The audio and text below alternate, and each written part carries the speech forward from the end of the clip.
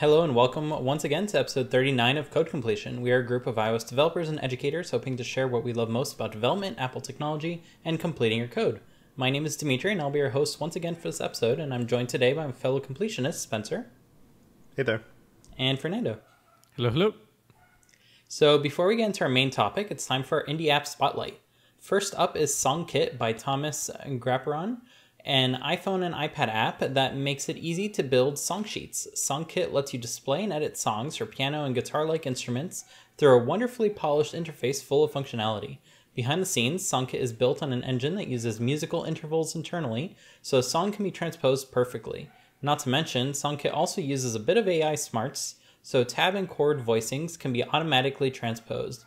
If you are like me and know nothing about music, but like writing apps, Songkit is also an excellent source of inspiration when it comes to packing a ton of functionality in a very tasteful UI.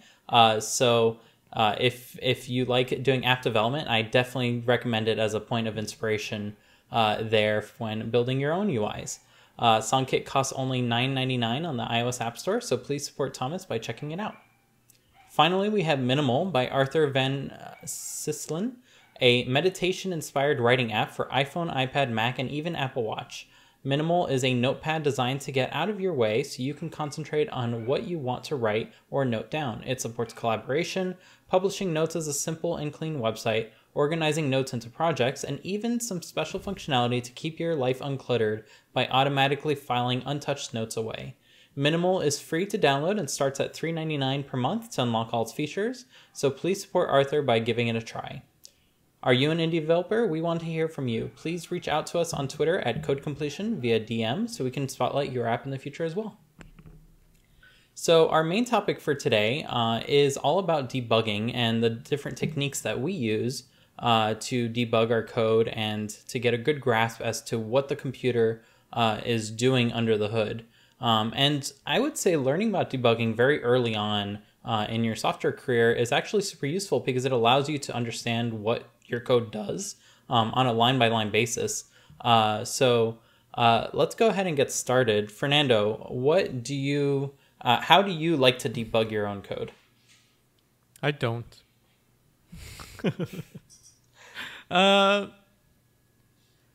I think I'm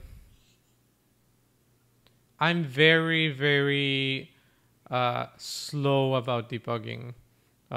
Literally, number one issue is you gotta reproduce the issue, like the bug. Doesn't matter what technique you want to use. If you cannot reproduce, there's basically, you're just shooting in the dark. So the first thing I always do is, like, if I have like a story or something, I just follow the steps. Or if, like, sometimes you're not as lucky, like if you're not working with someone from QA and just a random user says, hey, my 10th email is just disappearing, then you just try and kind of reproduce it. From there on, it just becomes a battle of the minds, right? I really love this phrase, and I think everyone has heard it, about when you debug, it's like you're the detective, but you're also the killer. I'll find it in a second, but I think that's the issue. You have to find a way of reading the code and then absorbing it again, building the algorithm in your head, and then start going from there. As for the specifics, I mean, I don't know about you guys, but Dimitri has a list here. I don't know if you want to go through each of them and we can discuss them, or yeah. You're not supposed to reveal the list, Fernando. When? Wait, we can. Is this live?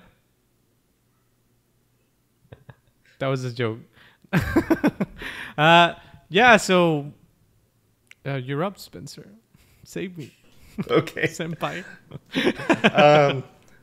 So yeah, I think really it will depend for me, at least kind of talking about my day job, the app I work on, LumaFusion.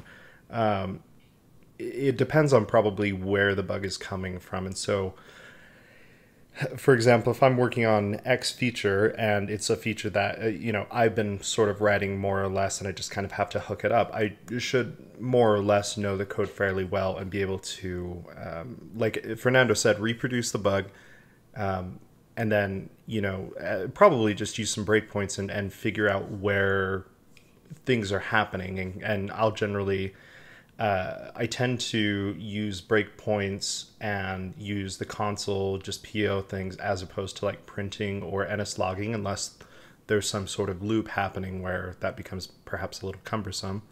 But other times I may be, just grabbing a ticket that is in a completely separate part of the app that I don't know very well. And so I think a part of, what figuring out how to reproduce the bug is also figuring out where in the general area of the app something would even be run. And so there are so many files that we have in our app that oftentimes, if it's something related to, I don't know,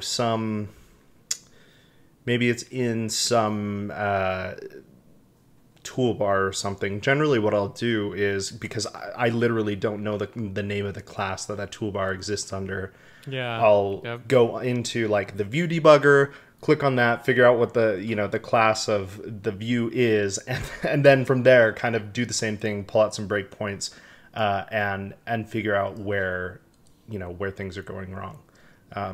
Of course, if you're getting crashes and it's not just like this kind of random bug, the console again is great because it will give you hopefully some sort of error message that can more or less lead you on the right track, whether that's some internal error message or maybe you've been writing error messages along the way. I guess that kind of depends on everyone's app, of course. Yeah, before we move on from that example, I really like that you mentioned the view debugger. I think it's really, really powerful that you have an entry point into the code base that's not just random. Because one thing I've always tell like basically anyone that will listen is that when you join work, like a job, an actual job as a developer, you'll join a code base that's probably massive. Usually it's huge. And there's just no way that you're going to get comfortable with it for like probably months. And so if there is a bug that you need to fix, because debugging is actually really good to getting familiar with the code base, because you have to like understand the code, going through the UI is really, really powerful. And it's amazing that Apple offers the view debugger. So it's like even if it happens way after the whatever UI element was pressed or triggered or displayed, you at least have a starting point. And from there on, you're like, okay, what is this button doing? Why are we displaying this label? And then you start backtracking. So I really like that. And the view debugger was actually inspired by another app that came out a bit before it called Reveal, which did exactly that. It provided a little library that you can include with your app. And then inside of the Reveal app, you can go ahead and see all the views inside of a 3D space that you can kind of play around with. So I'm really glad that Apple added that feature to Xcode directly, because it is super useful, along with like the memory debugger as well, to kind of see what objects are floating around at any given point. Those are some really useful tools to kind of figure out what's going on. Now, sometimes, like as you mentioned, Fernando, it's really useful to be able to reproduce a bug, but sometimes you can't reproduce a bug. So all you are kind of left with is just shooting in the dark. But something that a debugger provides that just like printing out variables may not, is you can go ahead and slow down the computer to your own thought process and follow it along with what it's doing. And that might provide some hints as far as why something might be going wrong, because it's very rarely that a bug occurs and you have no clue like what's going on. At least it's part of a certain part of the app. It's within that area. So you have some things that you can go off of, and sometimes just following along with what the code is actually doing and comparing it to what you think it should be doing is a useful technique to really see like what is going wrong and what is the code doing differently. One thing that Swift actually drives me nuts with is if you try to do this with Swift, half the time, I would say like 1 time out of 10, Xcode will just go ahead and say, you meant to skip to the next line, but let's just continue the program and stop your debugging session. And that drives me nuts. Have either of you very annoying. run into that? Yeah, I was going to say I found the quote. This is a good segue. I found the quote that says debugging is like being the detective in a crime movie where you are also the murderer.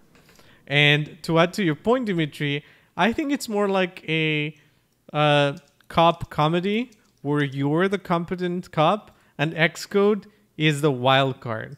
Sometimes they're there to help you out, catch the bad guys, and sometimes they're just like tripping over themselves, shooting at you, and you're like, what are you doing? We need to get to this place. And they're like, I'm so drunk. And it just like does whatever it does. Like the console, Spencer was saying about like using the console and things like that. And I think that's super useful. I always, maybe it's like Lucy and the football, but I always open like the helper window of the console where you can see like the variables. And to me personally, it just feels like 90% of the time it's useless. It's like, oh, there's no description. Oh, no, I can't print that right now. And I'm like, it's just frustrating. So, yeah, it's very annoying sometimes. It can get frustrating. Yeah, there's actually commands that works in all those situations, especially when the debugger has no idea what Swift is as a language anymore. And that is V.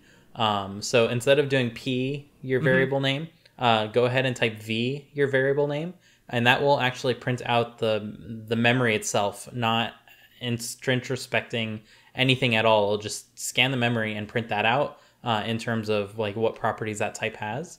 And that has been so much more successful for me. So I encourage everyone to give that a try.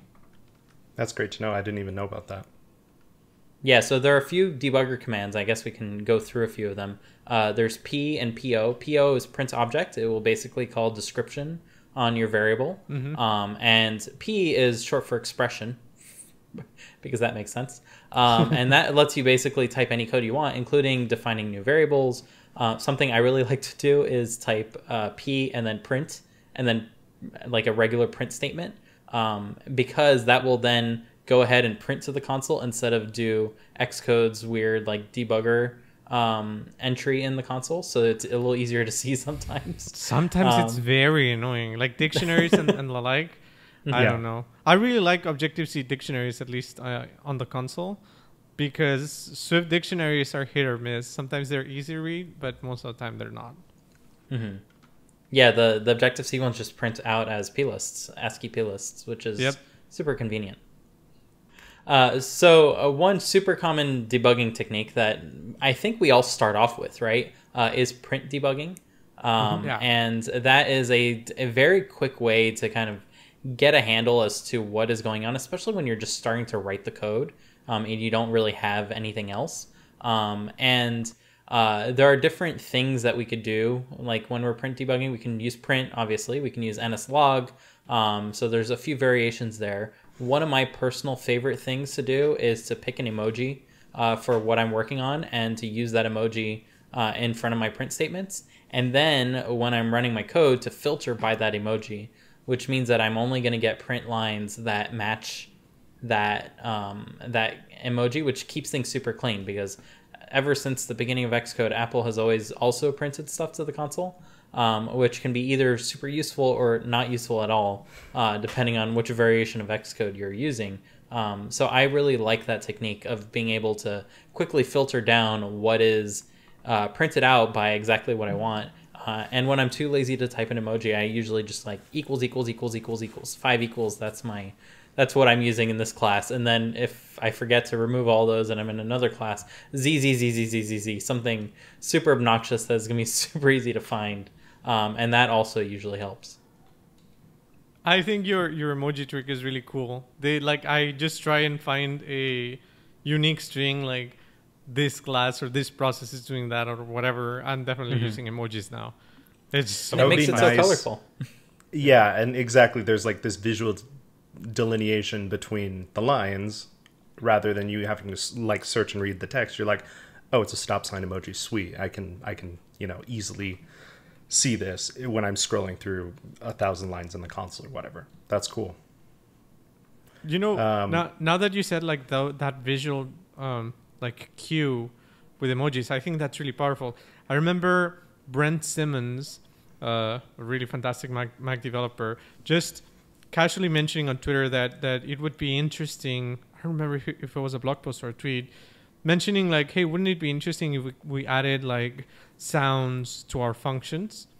And so that way, when you are debugging the program itself, you can hear the execution, right?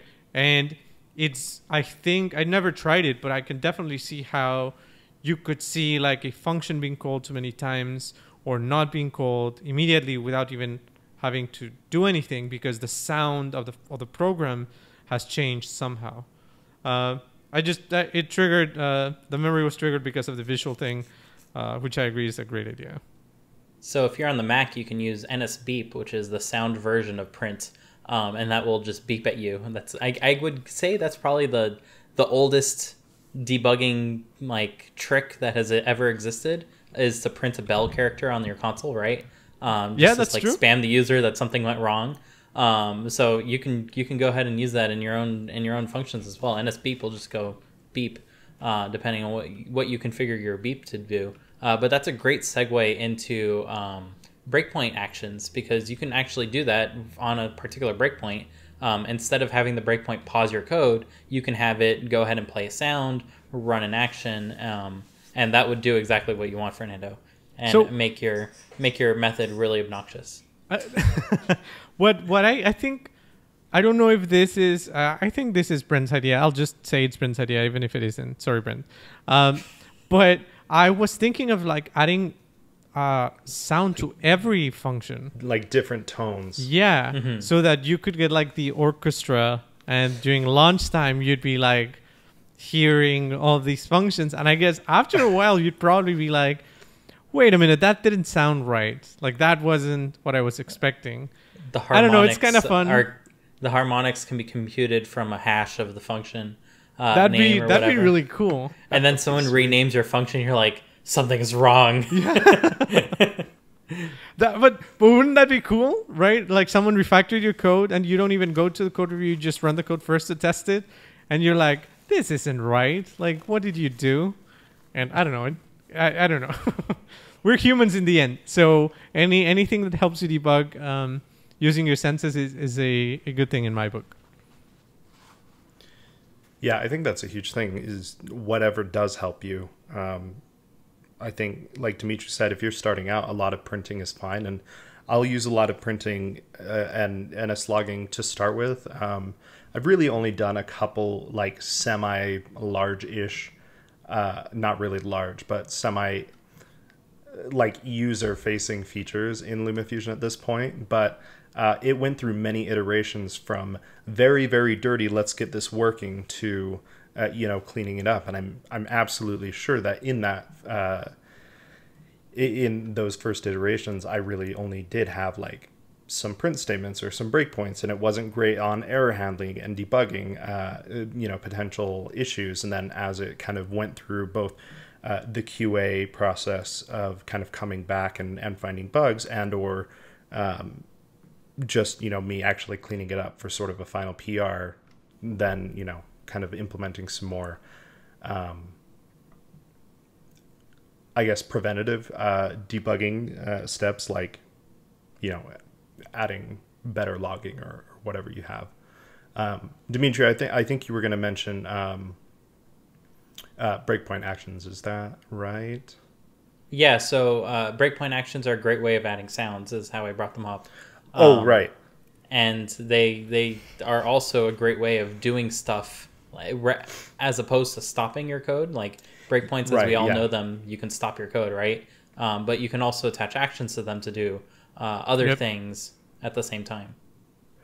And we also have the I don't know if you'd consider this a breakpoint action, but we have the like the little breakpoint toolbar when you're on a breakpoint, where you can do things like Dimitri was talking about earlier, where you can you're paused on a line of code, but then as you're stepping through, as you want to go line by line on kind of a human level, you can step through line by line. Like Dimitri said, sometimes it kicks you out of the pausing, but you can. And you can also like step into functions that, you're on a line that's like another class's function. You can step into that, step out of functions. And that is a really good way of following where the code can go, as opposed to having to, command click and say jump to definition on function after function. You can just kind of breakpoint and let itself run, and you'll run through the control flow of whatever situation you're going in. And that may be, going to a different part of the function or a different function entirely based on whatever's happening. So that can be really nice to follow it at sort of a human understandable level of speed. And was it Hansel and Gretel that left the breadcrumbs as they went through the forest? So something I like to do, because Swift drives me nuts as it leaves as I'm stepping through, I usually leave breakpoint breadcrumbs as I kind of dig into my method. And I usually end up with like hundreds of breakpoints this way, as I'm like trying to go deeper and deeper every single time. But that is a very useful technique when you're trying to do something that you can repeat a ton of times, but it's like really complicated what is exactly going on. You can go ahead and leave breakpoint breadcrumbs along the way, and that allows you to get rid of the previous ones and more quickly jump to exactly where you start to think the issue is actually happening, and then you can inspect it further in different scenarios and things like that. Yeah. As like kind of an aside here, we were talking a few days ago about how the swipe to go back to a previous page in Xcode is basically broken since I don't know, Xcode 11 or something. It's been a long time. Dimitri led us on to Control Command and the arrow keys to go back and forth, and it will actually take you back to the previous pages. And so that I was using that for maybe a week or two since Dimitri's let me know about it, and it's sped me up significantly when you are going through that trail of breadcrumbs, and maybe you're like, oh shoot, I need to go back. Instead of swiping back and it losing your place in the page, it kicks you to the actual right place. So just what you need when you're concentrating and you're like all your memory is like keeping variables in your mind, and you're like very concentrated, and then you swipe back and you're like, where am I? And then what was I doing? Yeah. What was I trying to check? You see, you're fighting the other cop. Like, we're meant to. What are you doing? Stop. We need to get those guys. And they're tripping you up. Oh my god, it's so frustrating. Xcode was the perpetrator all along. Yeah. An inside agent, I guess. Anyway, you really need to have like good breakpoint hygiene. I tell that to my students all the time. Like, once you stop using a breakpoint, just get rid of it, because otherwise you're like just stopping and continuing like hundreds of times. Yeah. Not to mention when you merge new code in, the breakpoints get out of sync, so they end up somewhere completely different sometimes. Yep. And if you leave them in, stuff is just going to start pausing, and you're going to be like, why is this pausing here? Like one of my most hated things about breakpoints currently is when you set a breakpoint on a method that also has a closure, that breakpoint will trigger for both of those lines of code. One for the method being triggered, and then one for the closure being triggered. And sometimes you'd want one or the other, but not both.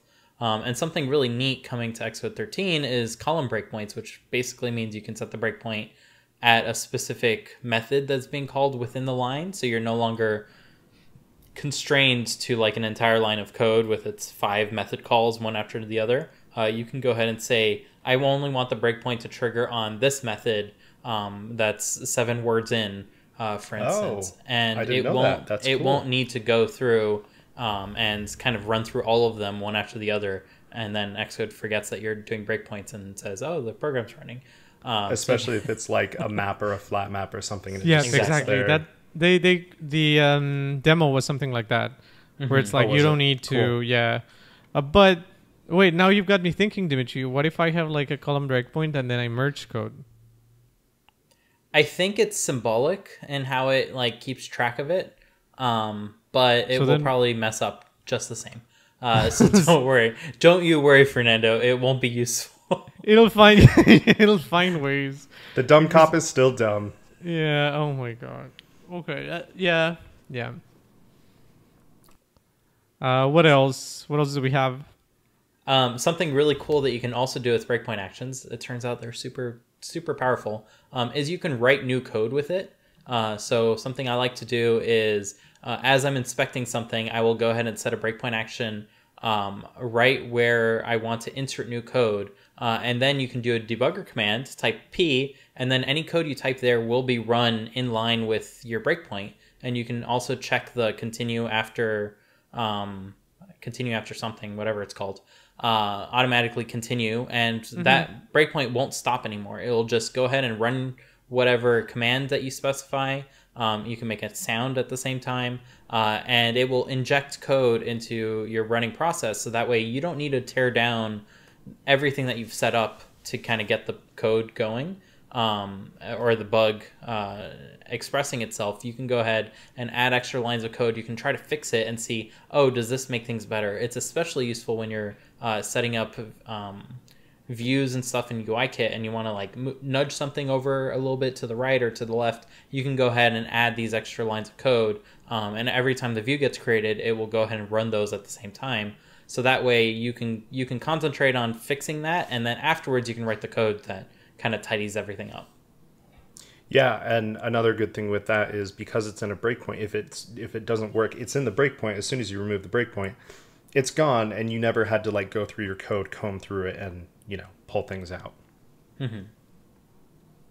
Yeah, Xcode used to have a feature. I don't remember what it was called. I think it's Fix It, but that's something else now. But it was a little tape icon, and it allowed you to do exactly this, where you can kind of inject code, but code that you typed in the editor. So you'd type some code in the editor, you'd click that button, and then your running app would just magically have that extra code.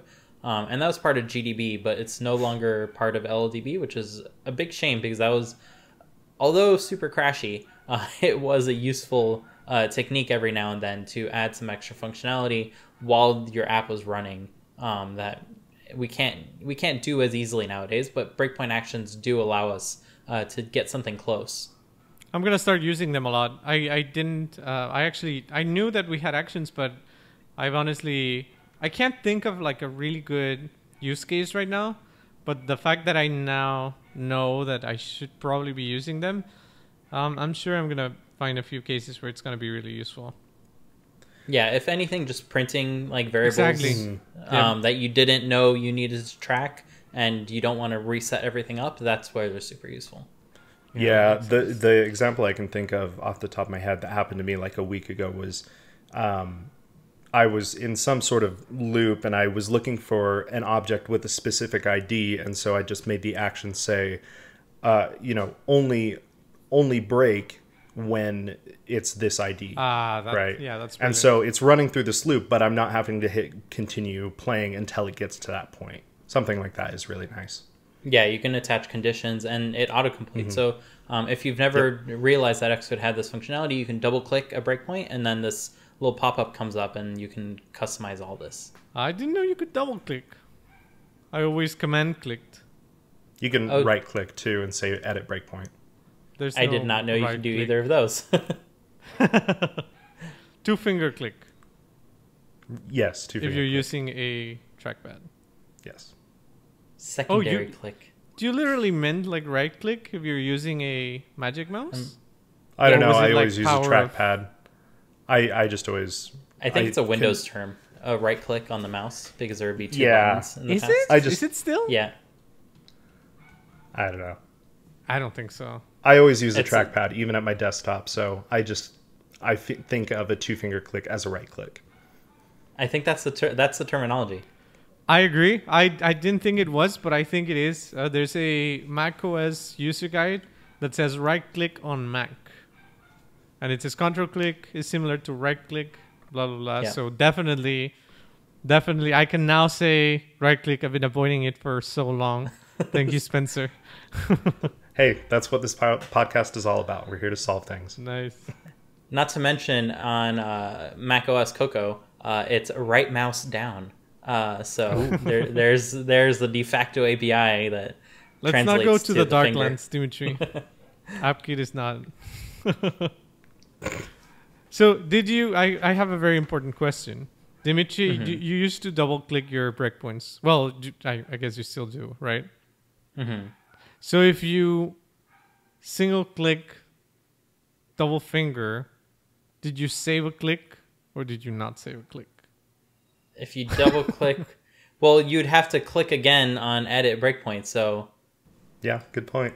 Oh, now my I have God. doubts. Wait. Oh my God, that's actually Yeah, it is a double click. Okay. I started to have doubts whether interesting. that was the right thing. So the efficient, if you want to get to the actions, is double click because you save Yeah, yourself. it turns the one breakpoint off, finger but click. it turns it back on, Yeah. and then you have the little command. Brilliant. Dimitri, the 10x developer, right there. It reminds me of the halfway press. Have you guys seen that video?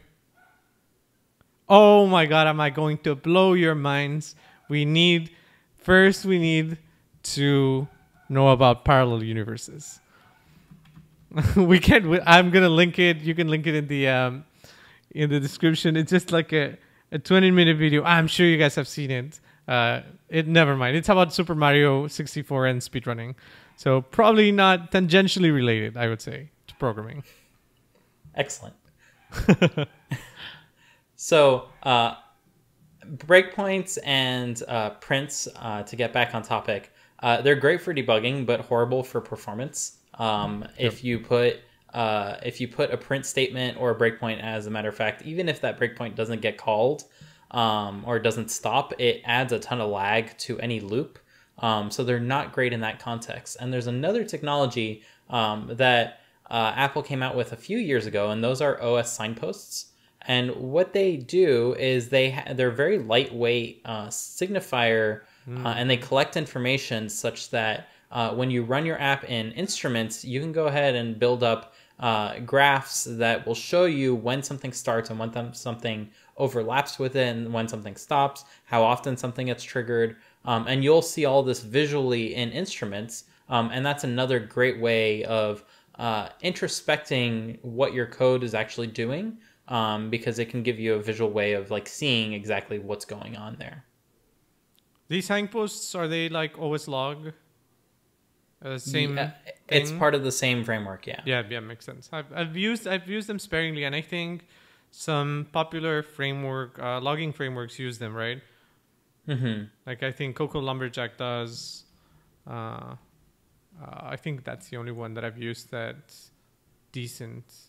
And it's especially useful if you've used NSLog like me to kind of compare two time signatures as a lazy person's benchmark. So something you can do is you can log A and then log B after something has been done. And all you have to do is look at the logs afterwards and subtract the two numbers, and it tells you how long something took.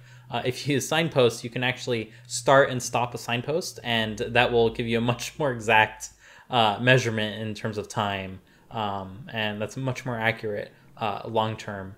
So please go ahead and use that and not NSLog like I do.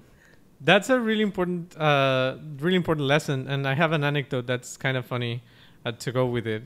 During my very first iOS interview, I think probably 2010, they asked me to draw a fractal on an iPhone.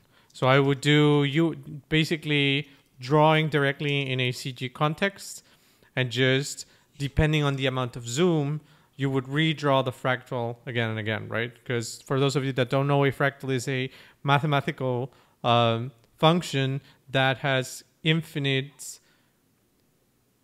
I forgot the word. English is so hard. Density? How do you...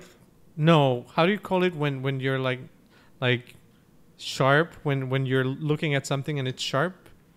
Infinite detail, infinite... Resolution? Yeah, well, I think that's good enough. So a fractal has infinite resolution because it doesn't matter how much you zoom into it. It's always going to be redrawing the pixels according to the formula, and so it'll look sharp regardless of how much you zoom into it. And some fractals even have like a repeating pattern. So like Mandelbrot, which is one of the most famous, you see the little square with the little circle with the smaller circles in the on the sides, and if you keep scrolling, you'll end up at the same point, even if you're like 100 zooms. Anyway, the point of this is that I had everything implemented within the time frame, except that it was really slow. Like zooming in was really, really slow, and I just couldn't figure out why. I thought like everything was working well, blah blah. I ran out of time, and I sent the the take home test. They said, hey, this is really good code, blah blah. They extended an offer, so I was very happy with it. But like the next day, it just finally dawned on me, and maybe this should be the next topic about like debugging. When you can't debug, you have to wait. I was like, it's the logs. I removed the NS logs, and it was blazing fast. I was just printing out so much into the console that it was very, very slow. So yeah, there is a cost to having your prints, logs, or whatever. That's why Apple came up with the framework Dimitri mentioned. So food for thought. And I don't know about Swift's print statements, but NS logs are not thread safe in the sense that if you print from two different threads, they will overwrite each other and you'll get like a gobbledygook log message, which is always fun to try to use when debugging because you have half a message from one thing and then all of a sudden it restarts and you have a message from something else, same line, not even a new line. So that really makes a mess of everything. So try not to debug with log statements. They are useful when you're starting out. They are useful for small little things that you need to get done quickly, but they are not a useful like long-term solution to anything, to say the least. Not to mention, prints don't get saved anywhere in production code, and NS logs, it's not practical to get them off of a user's device, so they're not useful in that sense either. So unless you're logging to a file and you are taking care of that file, and it's not going to reach 2 terabytes in size and cause your user's computers to crash, then you can go ahead and use logs, so that way you can have a record of what sequence of events happened, especially when you know something bad is happening and you need help kind of debugging it. You can add log statements and save those log statements to file. Just be very careful about that file and make sure that it isn't just accumulating sensitive data, or it isn't accumulating data without end when you're doing so. I think every backend developer has run into their server stops working because the log files consume the entire hard disk. Like that is just a thing that happens with backend development that we don't think about on iOS development, because when we print or NS log, that goes to system log, which is taken care of. Like that one is kept tidy and is purged almost daily. So we don't think about like overdoing that. But if you ever do save your own logs to your own file, be very careful about keeping information around for just as long as you need it, basically, because log files can get big and can consume everything on an SSD, which is not that great. Not great. I miss Objective-C. Some of its quirks just grew on me so much. Anyway, well, Dimitri, unless you have like another topic, I have a nice segue. Go for it. Okay, to the like, it's really important. Like, these tools are fundamental to understanding what's going on with code, but sometimes, like what happened in my anecdote, sometimes you just gotta step away from the computer. Mm-hmm. Like sometimes you're just trying to make sense of things, and it's just not going to happen. Stop trying to make it happen. Stepping away and just letting that problem go into your subconscious and in the back burner, that's a very valid advice, not only for debugging but programming itself. It hasn't happened very often to me, but a couple weeks ago I was working on an issue and I couldn't figure it out, and then that night when I was going to sleep, it like came to me what probably I could do to try to fix it, and I was like, I've heard of this, but it's never happened to me. This is insane. Like, your brain just like keeps working on stuff. It's pretty cool.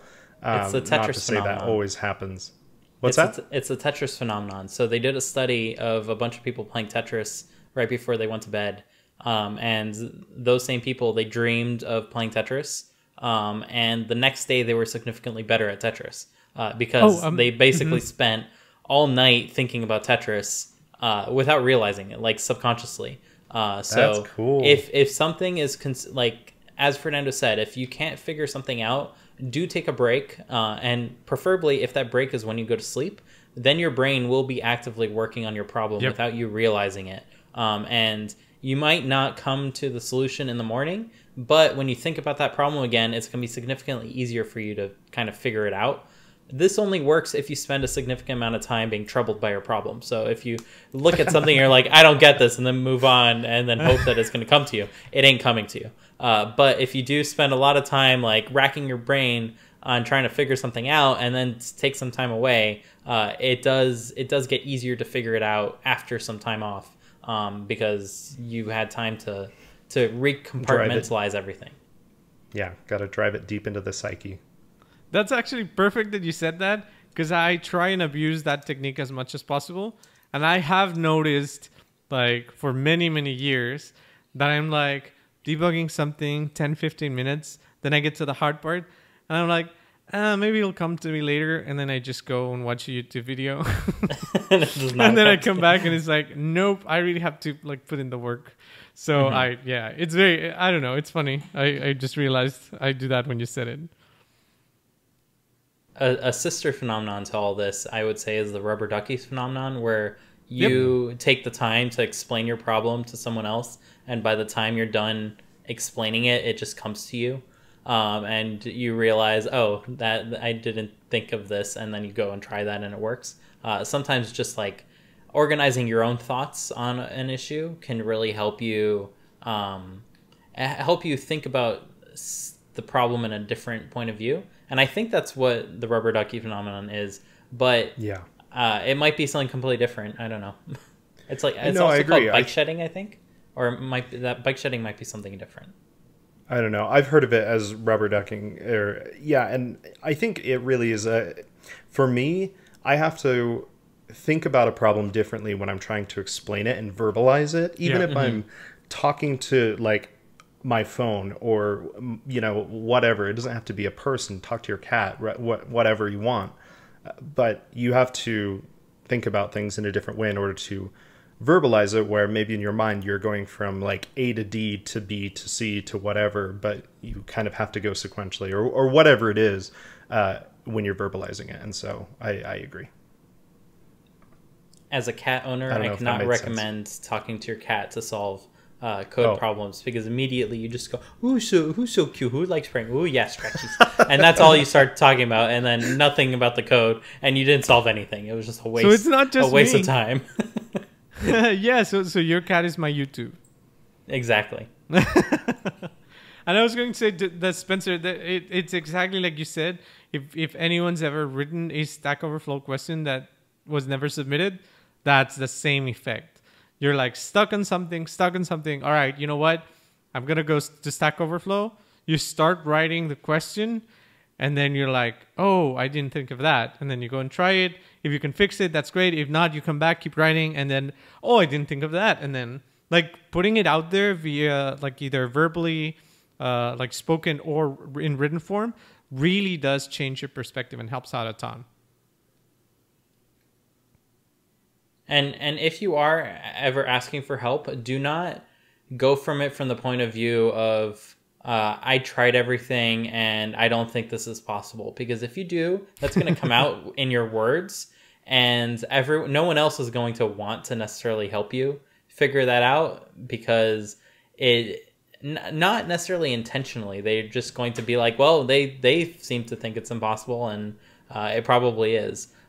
So be careful when you're asking for help to not like emit that kind of energy, because it does limit others' ability to help you solve your problem. So do keep that in mind.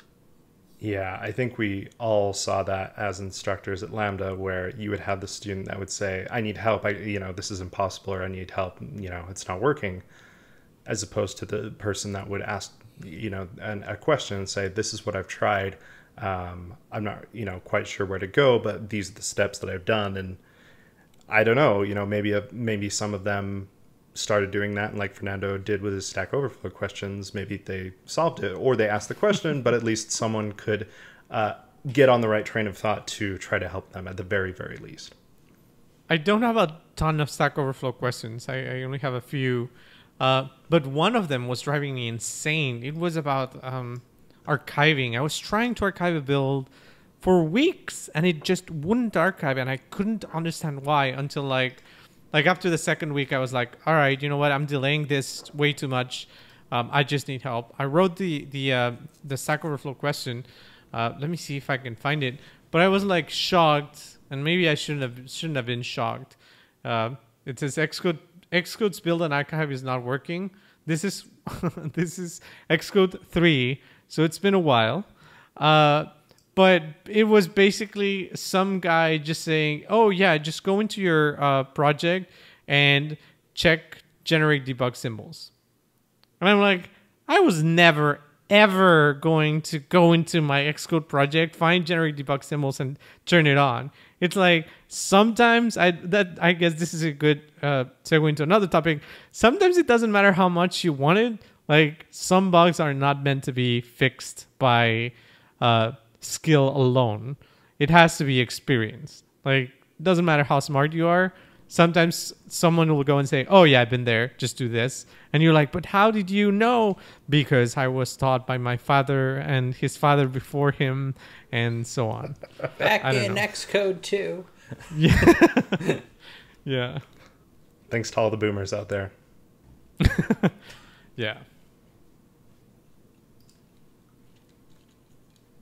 Oh, to just wrap that up, I offered a 50-point bounty, and I was very happy to give it away for that. I don't even have 50 points. What, you don't? I don't either. I have no idea how many points I have on Stack Overflow. Great. Let's measure our worth by Stack Overflow points then. Perfect. Okay. We'll measure later, okay, Fernando? Okay, sounds good. So on that wonderful segue, today's episode is brought to you by Weekly Swift Exercises. Learning Swift, there's no substitute for practicing. There's dozens, literally dozens, of people that Fernando's mentored through different programs, and he's seen it time and time again. After you learn the basics of programming, you slow down because learning through experience is demanding and painful. Increasing your confidence is key, and there's an easy way to do it: practice. Fernando's weekly exercises help you practice concepts like closures and protocols while implementing actual features like dark mode. It's free to join. Besides the exercises, Fernando sends 1 or 2 articles about learning Swift. Some are technical in nature, but most of them will help you in your career by teaching you things like best practices, working as a team, and getting ready for your first job. Thanks again to Fernando and From Junior to Senior for sponsoring Code Completion. Go to twitter.com/FromJuniorToSenior, that's FROMJRTOSR, today to learn more and subscribe to that mailing list. Wait, can I clap? You're allowed to clap. I wrote the literally dozens just because I wanted you to say it out loud. There are dozens of us. Literally, I could have said dozens. hundreds. No, I'm fine with dozens. You're fine with dozens. Not too many, please. Now that we've gone through our topics, it's time for Complete the Code, where we quiz our listeners on your knowledge of Swift, Apple, and all things development. Spencer? Yep. All right. So we have a winner from last week who is Michael Reddig. To summarize, Michael tentatively suggests either URLs, check resources reachable, or just accessing the file directly, both of which are the answers we were looking for. To expand on that, if you're even unsure if a URL exists or not before opening it, you should just go ahead and open it, as checking first will duplicate the amount of work the file system needs to perform anyway. If, however, the existence of the file is all you need to verify and you don't need to open it, using URLs check resource is reachable will work for pretty much all URLs and is recommended over getting a file system path and then checking with the file manager if the file's there. This week we have a Swiftie Complete the Code for you. If you're listening to the podcast, please check the podcast art or the show notes to follow along. We have a chain of operators on an array of items. The first maps each entry to the item's path. Next, we filter by the prefix /documents, followed by a compact map taking the last path component of each item, followed by finally the prefix of the results limited to a certain number of max entries, and then saving the results in a variable. Assuming these steps need to be performed in the order they're presented, how would you improve this code? So can you complete the code? Tweet your answers to us with hashtag complete the code, all one word. The first to get it right will get a shout out on next week's show. By the way, Michael, who solved last week's, he is a really good developer. And he was also our guest last week. Yeah, Yep. I know. I wanted to be here. Week. Yeah. With all that out of the way, it's time for Compiler Error, a segment where I get to test my fellow completionist knowledge about Swift, Apple, and all things development. And today we have a theme, and it is all about error reporting. So error reporting and handling is a great way of making sure to have a way of debugging your code, especially when an error gets sent. And many apps just don't have errors at all, which is frustrating as a developer because then you can't fix anything. So do add error reporting to your own code, and hopefully this compiler error will help you know what features are available to you in terms of error handling. So statement number 1, NS Error supports built-in error recovery through the use of recovery attempter, allowing the origin of the error a chance to handle things like retries when delivered to an NS alert. Statement number 2, a custom Swift error type can provide localized description information by conforming to localized error and overriding localized description. Statement number 3. Although it isn't possible to specify the type of error thrown from a method in Swift, it is possible to restrict the error type when it is delivered within a result. And statement number 4. It is possible to omit localized descriptions and failure reasons when creating an NS error while still making this information available to consumers of the error by creating a user info provider for the error domain. So, Fernando, you went last time, so you're going first this time. Aha, it's number 3 because Dimitri said error. Oh, I'm sorry. Statement number 3. Is that your final answer? Yeah. No. That does not sound logic. I will reveal that much. All right. I think this is one of your easier ones. I don't know if I'm gonna eat my own words, but let's add a little bit of drama and hype to it. I think this is one of your easier ones. I'm gonna skip number 1 because that's the one I think it's not right. A custom Swift error type can provide localized description information by conforming to localized error and overriding localized description. I don't know if so localized error, as far as I can tell, is a protocol. So I don't know if you'd be exactly overriding localized description, but that does make sense. You can conform to localized error and provide a localized description. On number 3, it is impossible to specify the type of an error thrown. God, I hate Swift for that. I would love if I could say throw an enum. That would make it like brilliant. I honestly am ignorant enough that I have no idea why they haven't do it. It's probably like a really difficult issue to solve with the compiler. It would just make the language so much better.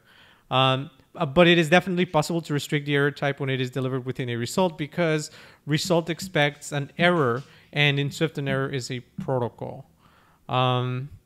And finally, number 4, it is possible to omit localized descriptions and failure reasons when creating an NS error. This is all true because you can have, that's actually an interesting point. I don't know if the user description dictionary can be, I guess you could be sneaky and pass along a mutable NS dictionary to user info and then change the key later on. But that doesn't sound completely right. I don't know. And then number 1, I think you can retry an error, but I don't know. I hate AppKit, so I don't know enough about it. I don't know if NS alert is actually Dimitri's laughing. Why are you? No, you're evil. Your hair is slowly getting crazier and crazier. Yeah. Damn. I think user info is not read only, but I don't know. I know it's not 2 and 3. It's either 1 or 4. I'm going to go with number 1. That was my initial gut reaction. An excellent choice. Spencer? Yeah, I'm going to Yeah, okay. One, I don't know. No clue. Um, Two kind of struck out to me because, as far as I know, the only thing that the error protocol includes is already a localized description. So I don't think you need to conform to localized error if that's even a thing. So I'm going to go with two. That's just kind of my gut feeling on this one. I don't know about the rest of them, to be honest. An equally excellent choice. So let's go over all of them. That is your final choice? Yeah, no, yeah. Dun, dun, Okay. dun. So let's go over them in reverse order. There's nothing tricky going on here. So we're not putting immutable user info. We are simply not providing user info. You're creating an error with a domain and a code, and it will magically have the user info we need when we deliver the error to whoever wants to display it. True or false? That's basically what this question is asking. And it turns out it is true if you provide a user info provider, which is a special object that you can register. Okay. And this is new as of a few Gotcha. years ago, so I don't blame you if you don't know about it. But it basically allows you to specify a user info dictionary dynamically when the error is being evaluated, so you don't have to do it at creation time. That said, I would go ahead and suggest this is a horrible idea because it basically means that you're using the same error code in more than one place. And that's the worst way to use errors because then you don't know what threw the error.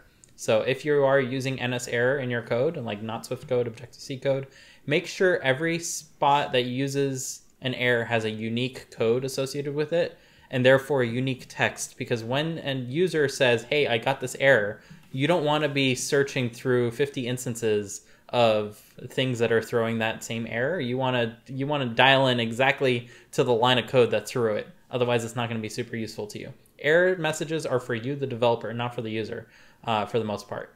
I don't know if I agree. In my professional experience, something went wrong. Please contact support is good enough 99% of the time. No, sorry, keep going to me. It's like Apple's error reporting. Crickets. There's no clue if something went wrong or not. Imagine being Apple. You have no idea what a user is complaining about.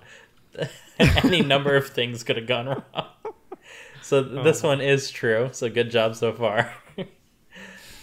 Statement number 3. Although it isn't possible to specify the type of error thrown from a method in Swift, it is possible to restrict the error type when it is delivered through a result.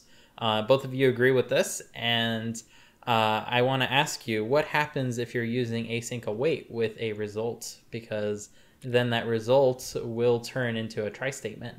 And therefore, I don't know either, but this is a true statement as far as I'm concerned.